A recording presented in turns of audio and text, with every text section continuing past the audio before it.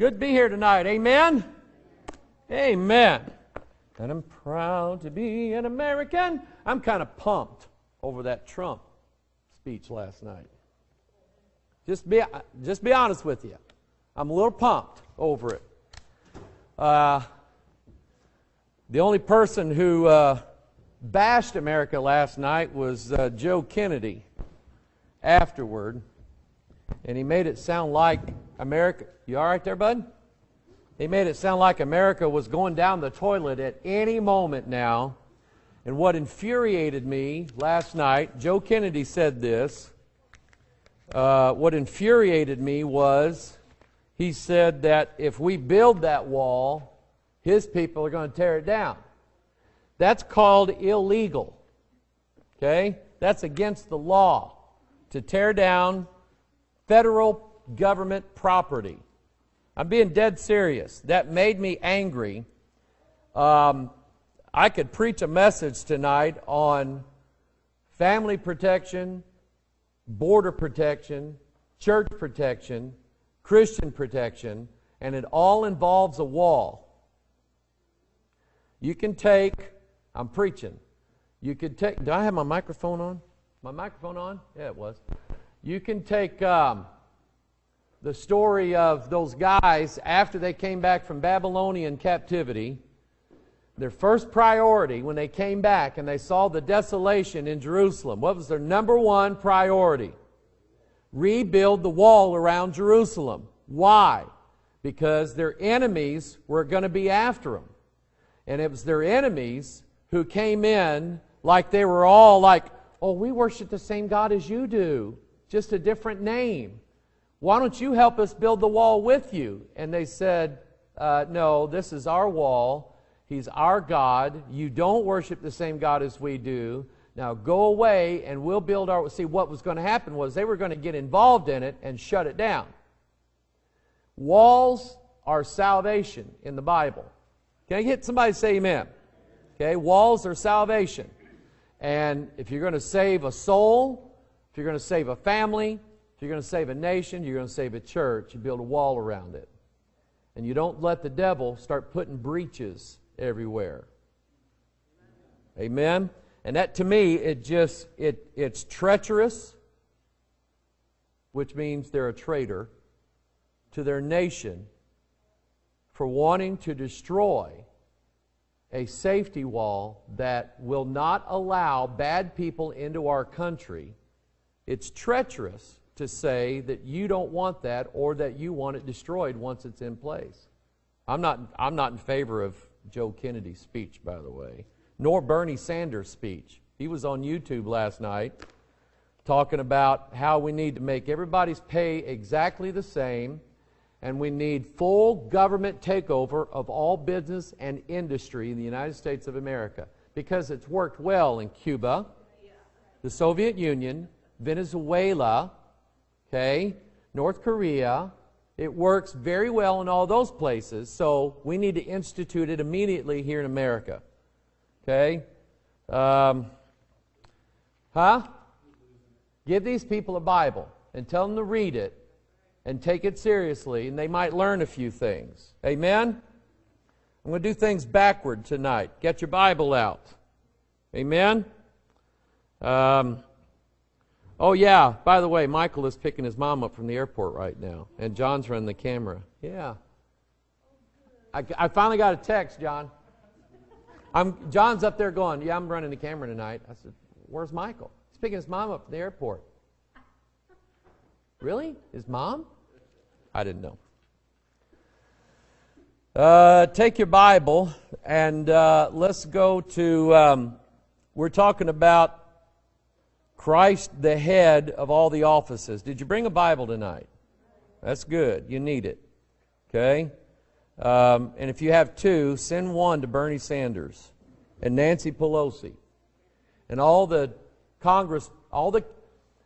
that congressman, whoever it was, that when they were chanting USA, USA, he got up and ran out because it offended him. He's a United States congressman. And he ran out offended in tears because they were chanting USA, USA, USA. He should be fired at on the spot, or fired on the spot. I'm not nice about enemies of our country inside of our country. I'm not nice about it. The people who are sworn to office are sworn to protect not the American people, not their own jobs. They're sworn to protect the Constitution against all enemies where? Foreign and what, Mike? Domestic. We have domestic enemies of the Constitution of the United States, just like we have domestic enemies of the Bible in churches. I'm going to stir you guys up tonight before we get out of here, okay? Like I am. I am fired up. I ain't kidding you. I watched that last night, and I could not believe that we actually have a politician speaking right. Okay? We actually have that guy in office now. And I'm tickled to death. All right. Take your Bible where I want you to go first. Let's go to Psalm, and we're going to work our way through. This is Christ or God as judge.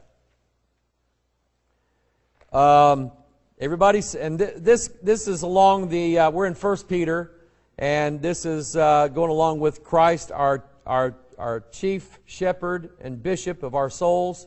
And this is the offices that Jesus Christ holds. He is what have we studied so far? He's the bishop, he's the shepherd, what else? High priest. What else? The high priest, yeah. Chief cornerstone, that's a good one. I don't have that one in there. The chief apostle. And now we're looking at God as judge. And I made some notes here. Actually, before church started tonight, I added some things to it as if we didn't have enough. But I never have enough of the Bible. Amen? Psalm 7, verse 8. Now, what I want you to do is I want you to think of this in terms of who judges your life. Who judges over your life? Okay? When people say you're not supposed to judge anybody or anything, what they mean by that is, allow me to sin however I want to, and you're not to have any opinion of it whatsoever other than leave me alone and don't say anything about what I'm doing wrong. That's what people mean by that. While they themselves judge everybody around them, they don't want you judging them over what they do. And to be honest, church people are bad about it. We are bad about laying judgment on people. It's something that it's part of our flesh. It's part of our wicked nature. We have to work against it. But we have remedies in the Scripture for us as Bible believers over how our life is to be examined by Jesus Christ, the judge. There are times and situations where others are allowed to judge over us and to examine us and say, what you're doing is not right. Let me give you an example. Christ gave us the situation of if you see a brother overtaken in fault, if you see someone that has committed an offense, you're to go to them privately first. And you're to say to them, I saw what you did, I have firsthand knowledge of what you did, or I heard something that you did, verify if it's true or not, and if it's not true, we'll go from there. Or if you say it's not true, we'll go from there. But I saw what you did, I know what you did, let me show you from the Bible where this is wrong. Now, I'm not coming here to just throw stones and get it over with. The idea of it at that first meeting was restoration. Restoration of a believer, if they are in fact a believer. Restoration of them. Forgiveness. Repentance. It's over with. And in that case, in that situation, it requires judgment. It requires someone saying, this is what you did, this is what the Bible says, and it's not right. If that doesn't go anywhere, you bring a second witness in. Still done privately. Still done out of respect and love and admonition, wanting to restore that person in favor. Okay, I've done this with people. I've had it done with me. People have come to me. Pastor, I need to talk to you. Or Mike, I need to talk to you for a minute. Usually, a lot of times it was my mother. Son, what was you doing? Okay? But there's always judgment, and it is allowed if it's done right. And the Bible gives us the conditions. So as you're going through these verses, think of God being your primary judge. And we know and we trust Christ that He always judges righteously. He always does it in truth. He always does it. Number one, Christ always balances God's judicial requirements with the promise of mercy if you meet the qualifications for that mercy. Christ balances those always. That's His job. Psalm 7 verse 8, the Lord shall judge the people, and then judge me, O Lord, according to my righteousness and according to mine integrity that is in me. Pay attention to what this verse says. So you are saying to God, God, you always judge me. God, you always watch over my life. God, if I step out of line, you come tell me about it. God, if I've done wickedly, you come and get me for it. God, do not allow me to get away with anything that violates your word. Come and get me, Lord. Somebody say amen. Okay? I guess starting this thing backwards got you all messed up. Okay? You'll save the amens for later. But anyway, judge me, O Lord. Now watch this. According to my righteousness. Whose righteousness are you not trying to get? Let me I'm saying this the wrong way. When you're asking God to judge you, do not say, God, judge me based upon what they did. Based upon what they say, or how they see it, or how I was raised, or whatever. Do not judge me, God, based upon what everybody else is doing and what everybody else says is right. God, judge me according to what I did, according to my righteousness, or lack thereof, and according to mine integrity that is in me. I don't want to be judged based upon what's popular. I don't want to be judged by God based upon what somebody else says is a sin. I'm going to ask you a question. Is not going to church on Wednesday night a sin? No. No. We have the Scripture to not forsake the assembling of ourselves together as the manner. But there is no list nor schedule in Scripture of how many times we're to have service, how many times you're required to attend. There's nothing like that in the Scripture. So if somebody said, well, you missed 3 Wednesdays. I just don't think that's right. I don't think that's right. I think you need to repent of that. Now, your reasons for not being there may not have been right.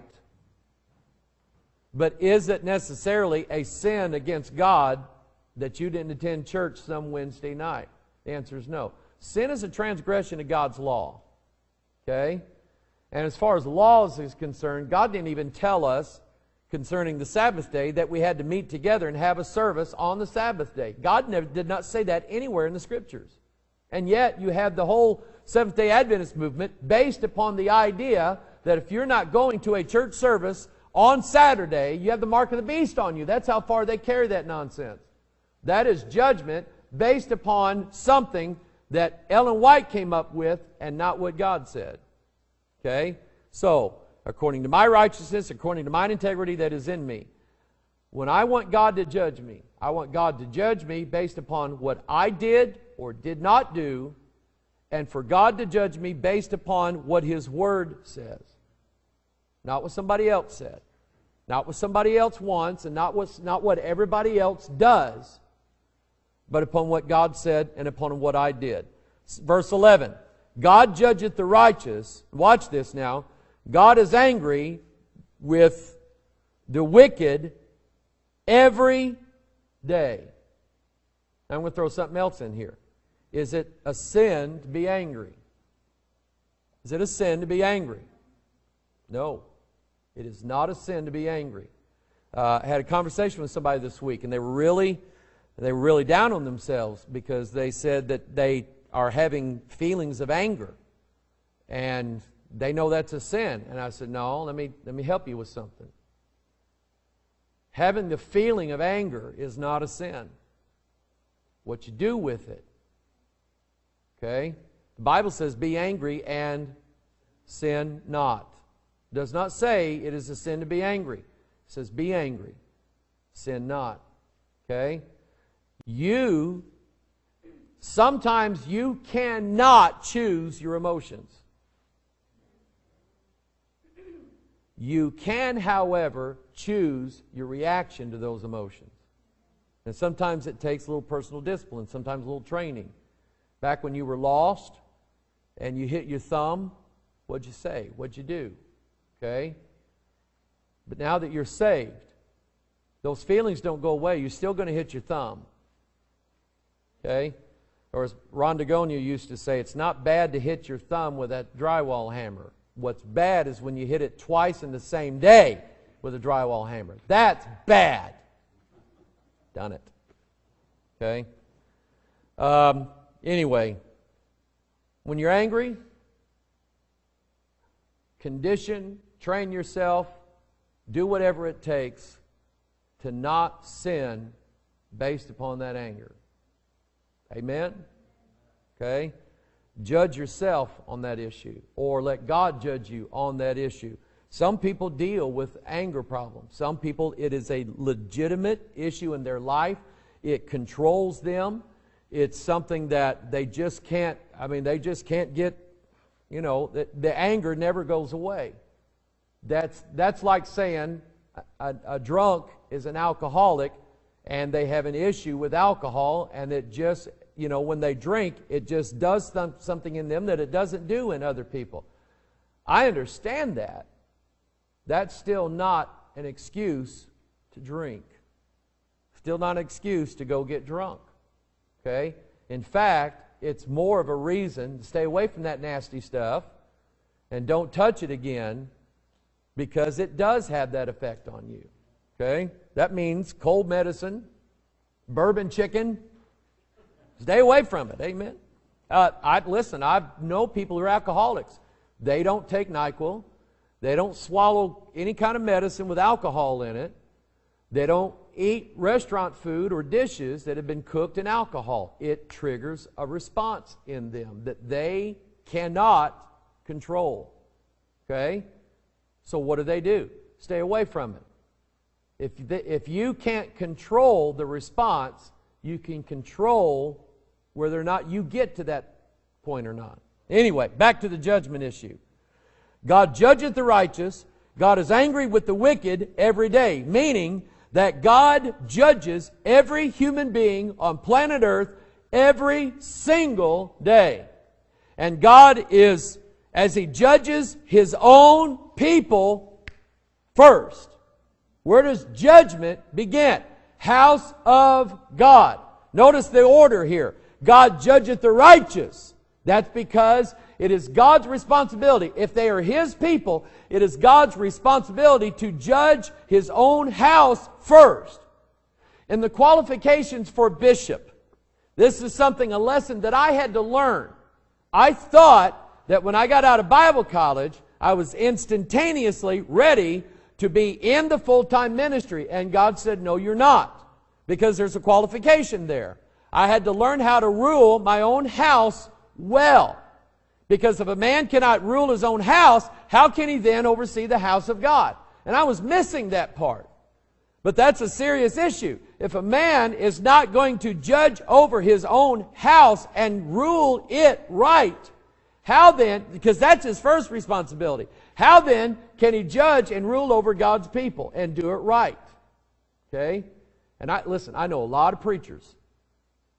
And I know some of them who are the worst dads, worst husbands in the world. Does that have an effect on their ministry? You bet it does. It absolutely does. So God took me and said, Mike, you got to get this right first. We're going to train you at home first. We're going to put some training wheels on you at home. Okay? So God judges the righteous. That's His first condition, His first priority. Secondly, God is angry with the wicked every day. Why? He's already judged them. He's judged them. They're already guilty. and they are awaiting sentencing up in heaven. God's judgment is already passed, and He is angry with them because of their unrighteousness, because of their wickedness, and God has the right to do that. They're His people. Everybody in the earth is a subject of the kingdom of God. That means everybody's under His authority, whether they want to be a liberal or an atheist or whatever, and not believe in God or have a belief in God that doesn't affect them in any way. It doesn't matter. They're breathing God's air. They're living on God's land. They're eating God's food. God's blood is pumping through their veins. God's book of DNA is in their cells. God owns them. And God has a right to be angry. Psalm 9 verse 4, For thou hast maintained my right and my cause. Thou satest in the throne, judging right. Now here's another. I'm going to throw this in and we'll move on. Let's read verse 8 along with that. He shall judge the world in righteousness. He shall minister judgment to the people in uprightness. Two things God's going to do. Number one, when He judges, He's going to do it in righteousness, and He's going to do it in uprightness, which means integrity. Nobody's going to be able to lay blame against God and say, God, you allowed Sodom, you allowed Israel to get away with this, and yet you judged Sodom for the same thing. You see what I'm saying? Jesus said, it shall be more tolerable for Sodom and Gomorrah in the day of judgment than it will be for, what do you say, Tyre and Sidon? In the places where He tried to do miracles and they wouldn't believe, Jesus said it's going to be more tolerable for Sodom and Gomorrah in the day of judgment than it's going to be for you. And the idea is when God judges uprightly, that means that what the wicked do and are punished for, if God's own people do it and go unpunished, well, that's not right, is it? It's favoritism. If a judge had convictions in his court, drug addicts, wife abusers, thieves, thugs, everything else, and yet some of his own family members or some people of friends of his and their kids came in his courtroom and he allowed them to get away with what he judged other people with, he's not judging uprightly. So we are the people of God. We are His first priority. And I know, this bugs me, doctrinal positions that allow church people to get away with literally murder. And yet, everybody else gets judged harshly by God. Simply because in their church, the way they believe, you're saved and nothing you do can ever affect your salvation in any way, shape, or form. You can do whatever you want to and you can still go to heaven. That's not right. There's even churches who take that to an extreme and say, we don't believe that God ever even chastises us as His children. Excuse me. You're a bastard. That's what Hebrews 12 says. If you will not allow God to chastise you, that's the name that God puts on you. And these are, the term is hyper-dispensationalist. They believe that only Paul's writings apply to them. Everything else in the Bible does not apply to them. So they can literally, a church in Bristol, Tennessee, Bristol, Virginia, that's the town, literally has a state line across the street. King James pastor, I've told you this, King James pastor, hyper-dispensationalist, raping children in that church. Okay? Getting away with it in his eyes because God doesn't chastise him. He's in prison right now, serving a 60-year sentence, something like that. I think God judged him, or the judgment's yet to come. Okay? God has maintained my right and cause. Thou sittest in the throne judging right. He shall judge the world in righteousness. He shall minister judgment to the people in uprightness. God will always do it in integrity every single time. God doesn't play favors. Psalm 9:16, the Lord is known by the judgment which He executeth. How's that right? Say amen. So let's compare our God with Allah. Allah wants Allah's men to marry girls at a young age, because Muhammad did. Muhammad married girls 5 years old. It is right in Islam for the men to rape the women. It's right. Okay? Well, if the women are not Muslim, then it's okay for Muslim men to rape non-Muslim women because they're infidels. Okay? Let's compare our God with their God. Okay? In Islam, it is holy and right to burn, cut open, blow up, murder women, children, men of every race, every nationality, every creed, as long as they're not Muslim.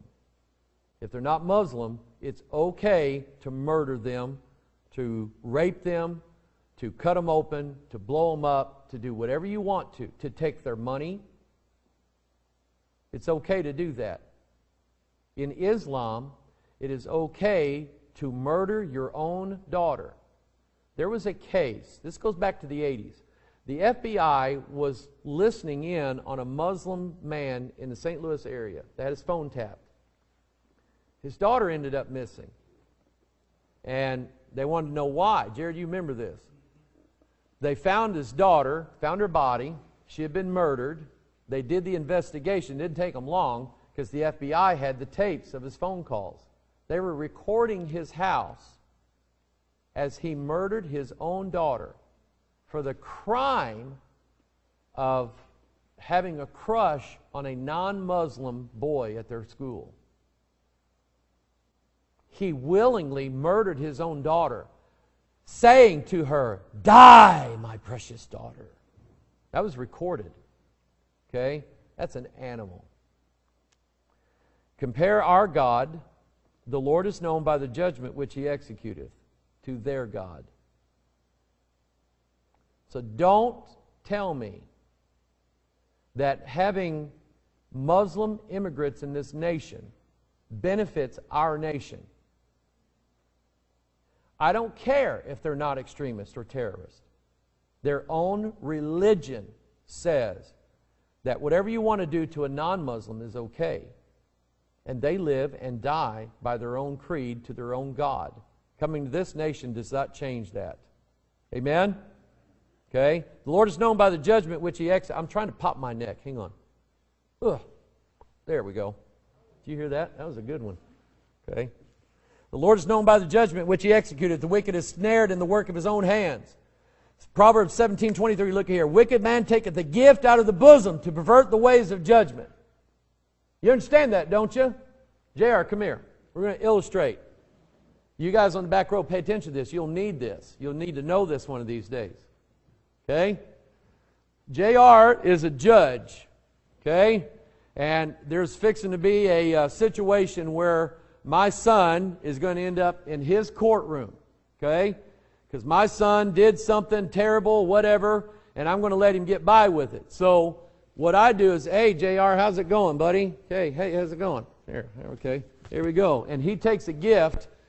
Okay, that's what that means, a gift out of the bosom, meaning a hidden gift that is intended to persuade his judgment. Okay? Thank you, JR. Pastor Kelly preached a real good message on this years ago about it, about bribes and gifts, and even how people in churches will use gifts to their pastor in order to sway his judgment. I'll give you an example of it. A man that I personally know, pastor. If I gave you the name, you'd know it. He took a church down in South Carolina. Pretty good sized church. They had some good money. And the former pastor in there, I don't know what they were used to, but when this young man went in to pastor that church, I mean, he brought an evangelistic style of preaching. He preached hellfire and brimstone. He preached right out of the King James Bible. I mean, it was a breath of fresh air to this church. And a lot of people in the church were really in favor of this guy and what he was saying. He was preaching against sin. He was preaching against their sin. When he got to the church, he didn't want to put his children in public school. He was either going to homeschool them or try to find Christian school for them. And there was a Christian school there in that area, and he was going to put his children, I think he had 3 children, he was going to put his children in that Christian school. And a man out of the church stepped forward and said, "Pastor, I want to pay for all 3 of your children. I'm going to pay the year's tuition up front for all your children to go to that school."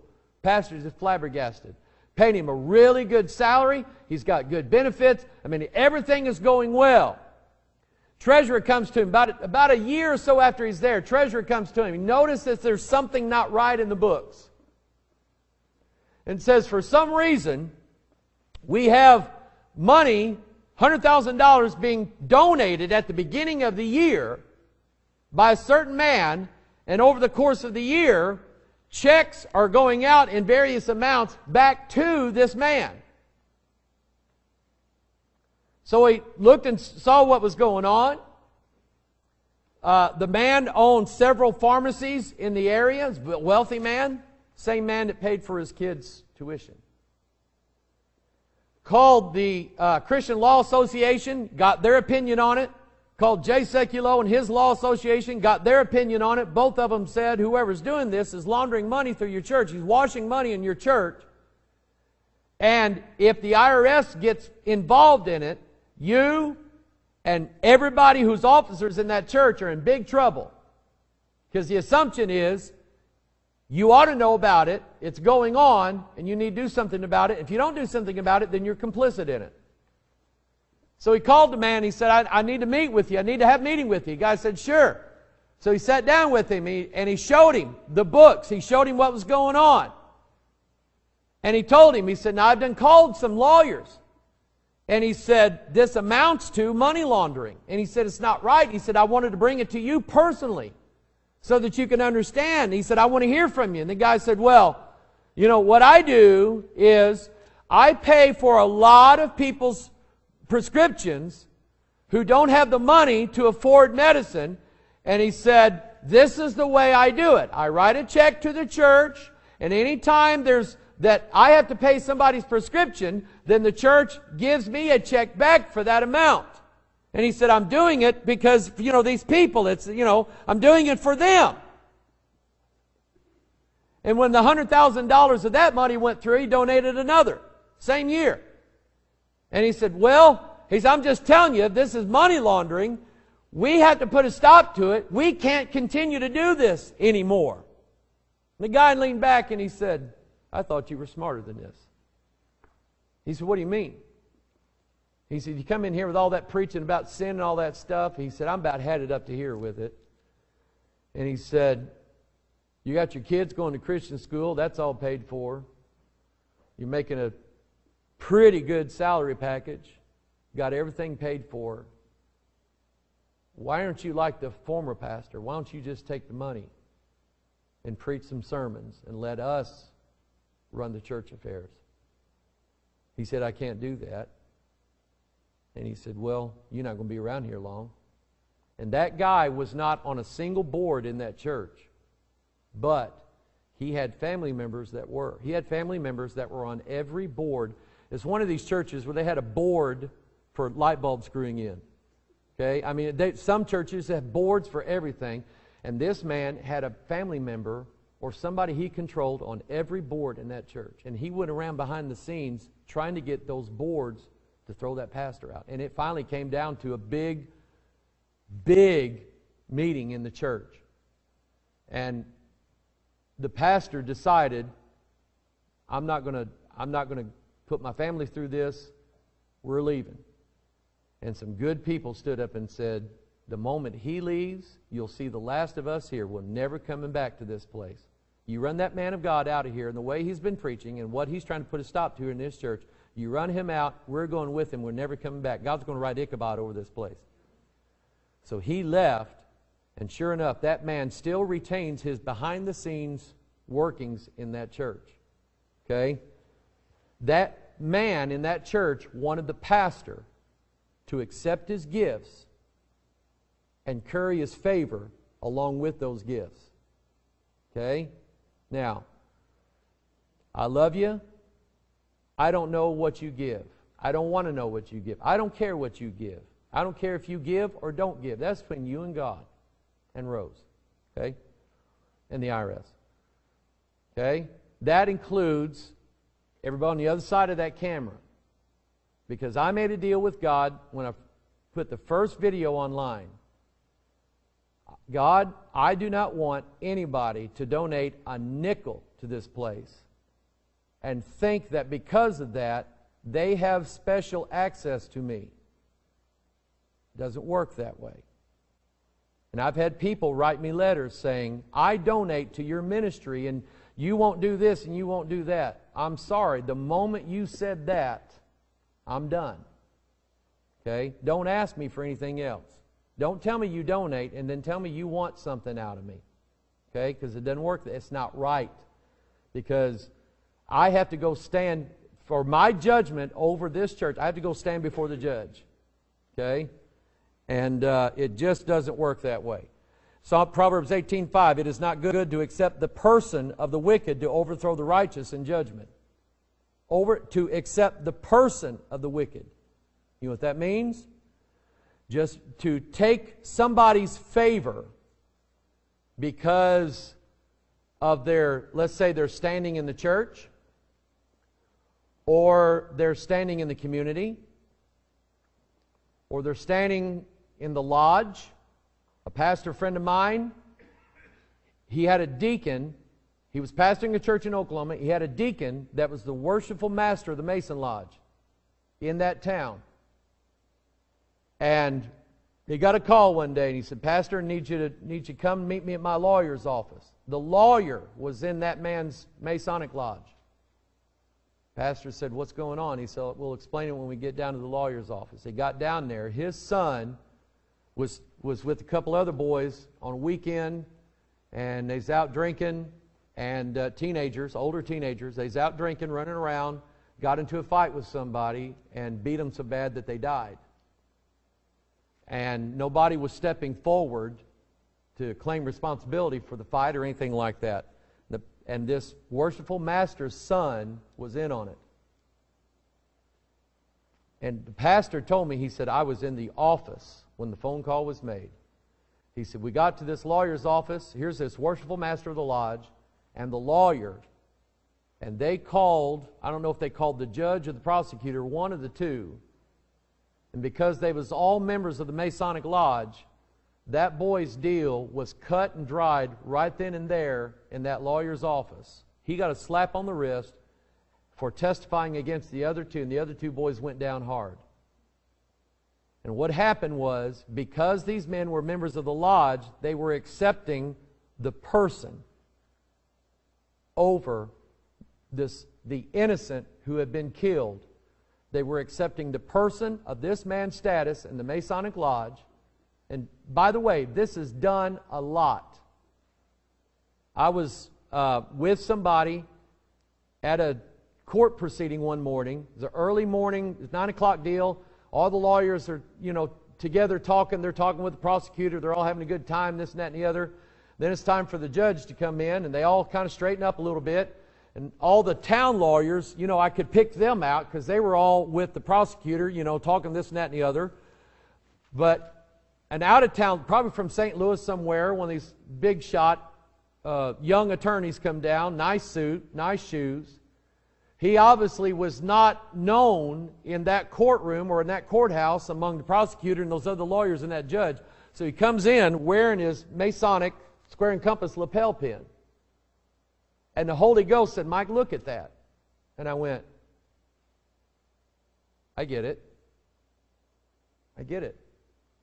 This man was going to use the favoritism of the lodge for whatever his client was up against. He was going to use the favoritism of the lodge to get his client a better deal than he would have gotten without it. And if you don't think it goes along in this country, it does.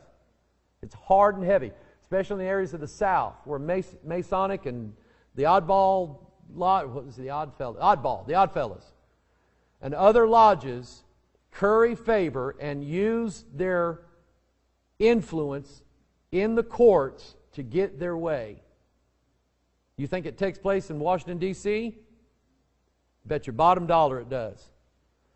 Proverbs 18:5, it is not good to accept the person of the wicked. Proverbs 24:23, these things also belong to the wise. It is not good to have respect of persons in judgment. Do you think judges look upon the color of somebody's skin in a courtroom? Do you think that happens?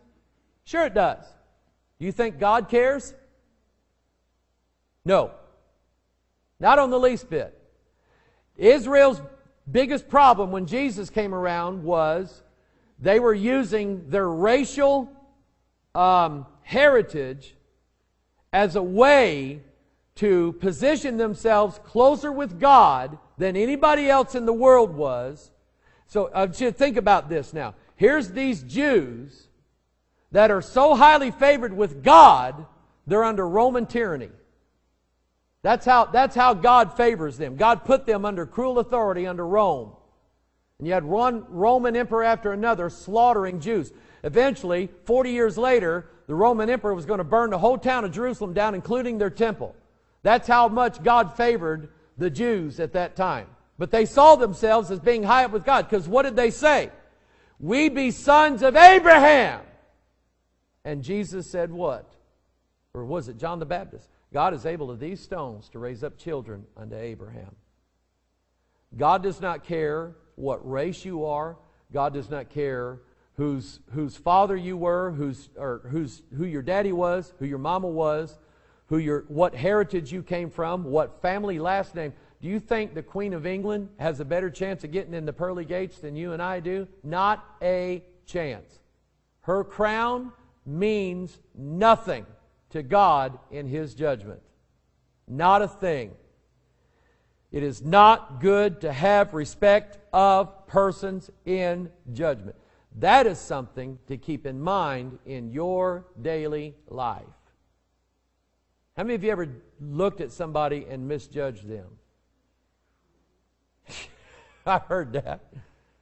It happens all the time. Now, I'm going to be honest about something. Appearance speaks. And I'm being honest. Appearance speaks. Okay? But sometimes it doesn't tell the whole truth.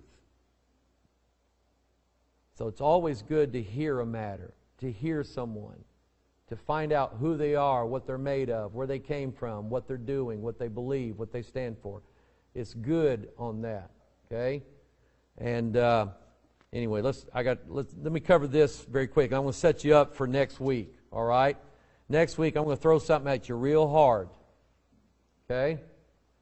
Who's ever heard of the judgment seat of Christ? Who's ever heard of that? Raise your hand. Okay? What is it? Does anybody know? Does anybody know what the judgment seat of Christ is? Anybody? Huh? No, go ahead and say. You've heard this preached a lot. Okay? I know your background a little bit, and I know where you've heard it from. Okay? Who is the judgment seat of Christ for? Is it only for Christians, or is it for everybody? Wow. You really believe that? You going to stick to that? I'll give you a clue here, okay? There it is. Did you see that? John 5. Okay? Anyway, I had heard all my life that the judgment, these guys like to say the Bema seat. Now, I have no idea where in the world they dug that out of. Find the word Bema in the King James Bible. Okay? Not Beavis. Yeah. Bema. B-E-M-A. Okay? I think it must be Greek or something. But I'd heard that the judgment seat of Christ, and I'll just throw it out to you. those who believe that once you pray the prayer of salvation, you're instantaneously and forever saved, and nothing changes that. When it comes to people who end up dying as, my favorite term is atheist, lesbian, witches. When they end up dying in that state, those who hold that position say, yes, they are saved, yes, they are in heaven, but they are at the judgment seat of Christ, and Christ is judging all of their works, so that if they don't have the works, let's say that I do, then they don't receive the rewards in heaven that I am going to get. Okay? Now you can tell I already disdain this notion, having studied it for myself. Do you know what my reward is in heaven? I have one reward. You know what it is? What is it? Getting there? Yes, Caleb. Uh-huh. What is my reward in heaven? You're close. More specifically, what God told Abraham. Abraham, I am thy exceeding and great reward. God is. God is my reward. Okay? And you can apply, eternal life, being in His presence, actually getting to see His face. That all goes with it. But my reward is the Lord. There's nothing else that you can give me or take away from me that's going to trump that. Okay? Nothing. Okay? I do not believe that you are going to get 60 more rooms in your mansion than she is, because you stayed in church more and you had a greater church attendance than she did. I don't buy it. Mike? It's a setup. It's a lie. What esoteric group teaches levels? Okay? That's where I'm going. And it's going to be controversial. I already got people who hate my guts, so I don't care. Okay? But we're going to study the judgment seat of Christ. Okay? We're going to study it from the Bible. Isaiah 33:22, and I'm going to close with this, and then we're going to have a prayer time. Our Constitution was founded upon Isaiah 33:22. Look at it. Read it. What does it say? You're not there, are you? Isaiah 33:22. Look up on the screen. The Lord is our judge. The Lord is our lawgiver. The Lord is our king. You have a three-tiered form of government right here. Okay? In the United States of America, the Constitution provides for the judicial branch, the Lord is our judge; the legislative branch, the Lord is our lawgiver; the executive branch, the Lord is our king. Okay? That's where they got it from. They didn't get it from the book of Quran or the Roman Catholic Church. They got it from Isaiah 33:22. Okay? Jesus Christ is our judge. But is He not the judge of lost people as well? Read John 5. Okay? Read John 5.